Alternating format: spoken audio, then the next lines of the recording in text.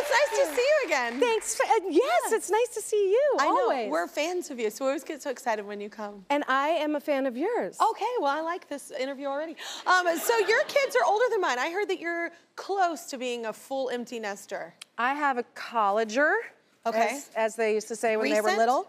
No, she's pretty, no, she's a junior. Oh, she's but a it feels junior. recent Okay. because I hate it. But further away. And I have a 9th grader, but I'm okay. holding on for dear life, just trying to really delay him as much as possible. So he never leaves. He never leaves me. Oh my gosh, I know. I freak out. I have friends that have older kids than mine, and I'm like, I can't imagine. I mean, you feel like you've done your best job, Totally. I assume, but like still. It's the weirdest, most antithetical thing, parenting, because your entire job is to teach them to fly. Yeah. And then their actual flight is the most devastating possible thing that could happen to you. So it feels very unfair because you're constantly like against your own challenge of, no, but I mean, yes, my one in college loves college, which is such a blessing, and is thriving and doing all the things she's supposed to be doing. And see, you did a great job. I'm trying. She doesn't know how to drive yet. She's almost 21. So we have some This is areas. a generational thing. This is even my niece and nephew, like everybody is getting it way later in life. It's like, it's not like it was when we were young. Like that was freedom. No, that was like getting a job, freedom. We knew how to make like Thanksgiving by 7th grade. Yeah, we were. Your house. It was a different time. Yeah, I mean, no, it's just again, we didn't have. It was different. We didn't have babysitters. We didn't have all of it. Or Uber. Or Uber. No, exactly. Yeah. But she grew up in New York City, so we moved here just last year for American Auto, and New York City kids do not ever learn how to drive. It's obnoxious. Yeah. But they're just not used to it. No, but they're not used to it. What was that move like, going from New York to here? That's pretty different. It's huge. It's a big difference. I mean, and luckily for me, it was the boy. My girl really was like taking the subway and going to tap class and doing all kind of things by herself by 8th grade or so. The 9th grade boy was a little easier of an adjustment because he still doesn't always remember his pants and stuff like that. So I have a boy and a girl as well. Yeah. So I mean, he's a great student and he's a hard worker, but he needs a little more oversight. So it's a little easier to have him in LA. Yeah. Okay. So have you been doing anything? I mean, 9th grade though, it's only 3 more years, and then I know. Have you been doing anything to like mark, family vacations, anything fun? So that's why we moved here, because I did commute their entire, both of their lives for all my work. After Saturday Night Live, I stayed in New York. I did a lot of theater, and I did any TV. I would just come and go and come and go and come and go. Yeah. And finally, American Auto was here, and it was so much time.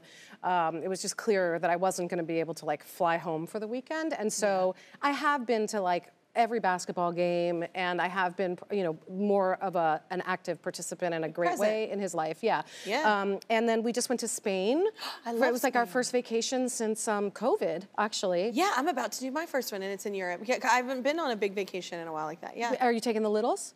No, I'm not. Okay. Nope. No. I always have the littles. So this just this one time that he has them, and I'm like, oh my God, what shall I do with my time? Yes. I will go to Europe with friends. You're gonna go to Europe. Big old jug of sangria. Just doing irresponsible things because I can. Fantastic. It's like, it's nice. And the plane alone without kids, when you're used to flying with little children. I'm so excited about my little cubicle, a magazine, and my little area on the plane. Nobody needs anything. I'm so excited. Yeah, because when you're on a plane with kids, you have to make sure they're not disturbing the whole thing. Yes. Yeah. I heard you do this thing that's almost like Holiday the movie. You do like you swap houses with so people? we are part of like we signed up for this like home exchange, I would say collective or community, but then it sounds like I'm in a cult. I mean, it's like, we just, it's one of those, it's a home exchange community. Okay. And you pay a fee, and then it kind of self-filters. You have to be recommended, and it's all people who work, my husband's in advertising, it's all people who work in advertising and design, so usually someone knows someone who knows someone kind of a thing. Yeah. So the creepy factor is not 100%.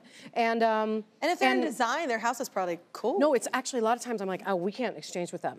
Their place is way too nice. They're gonna be horrified when they come to our house. Oh my God. Yeah, so, but we've done it a few times. we do it with an Italian family and a Spanish family, and it's so cool because like it makes the world so small. Yeah. Because I'll sort of, swap. Usually the kids are around the same age range, and we'll like set up, just basic stuff like, oh, the good place for pizza for kids is this place, but for grown-ups, the I would just go intel here. has got to be great. Yeah, it's better than like TripAdvisor's great, but like it gives you that, it just gives you that hands-on thing. And then, I mean, like in the Italian one, it was hilarious. Like we woke up, the first day there, got settled, and like the Italian kids were in my house playing Fortnite on our computer, and my son was playing Italian Fortnite on their computer, and it was just one of those, like, it just made the world feel really lovely and small in a nice way. It is awesome though when you have kids and like we're at the beach and I'm like, bro, why do you have your iPad right now? Yeah. Like there is an ocean in front of you. An air. Turn it off. Yeah. I'm like, how did it even get down here? I'm like, what are you doing? I know. Yes. You have done SNL, Broadway, so many things, but is it true that your greatest achievement is bargain hunting? One of my friends is great at this. Are you really great at this? I'm not good at this. You're not? No, and I grew up with no what money. What about your Wayfair plug? Well, here's my thing. No, I'm not good at bargaining, like in the sense of like going out and getting something. Okay. I'm good at giving you bargains. You're welcome. But I'm not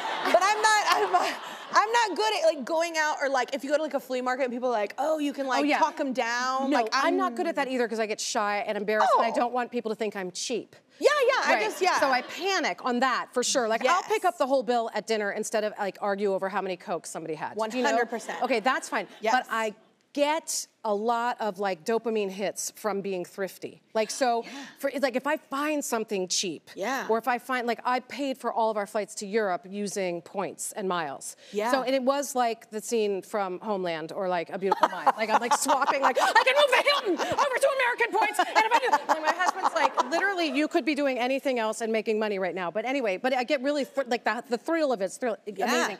And the thrill of the hunt is great, like finding something and getting a steal, and that makes me really excited. Okay, so I get this, my sister once told me, I had no idea, right? So I was like an Amazon Prime member or whatever, and I don't work for them, so this isn't like a plug. I just mean I didn't know, and I was, paying for birthday parties and paying for things, like things that you get for things just constantly, right? Yes. And because I'm a working mom, single, whatever, my sister was like, hey, by the way, did you realize I had, this is not a joke, like 6 million, it was like some crazy 6 million points or something because I used my Amex, card or something. And I was like, what do you mean? So then I proceeded to shop for like 2 years for free. That's incredible. On Amazon. And I was like, what?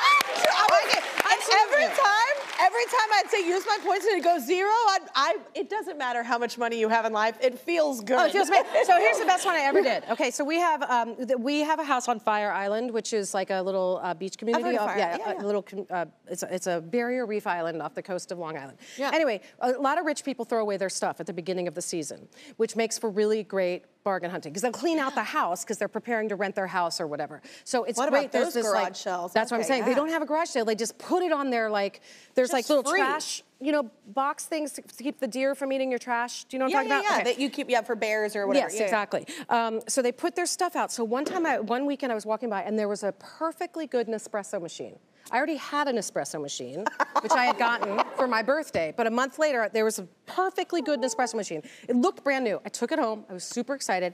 I poured water through it. It poured straight out the bottom and all over my floor. Okay. Oh. You see why it was... It's like, got it. Got it, yeah. So, but you know what I did? I was like, this thing looks new. So I picked up the phone and I called Nespresso, and they're like, oh yeah, the serial number is new. I'll send you a new one. Completely new.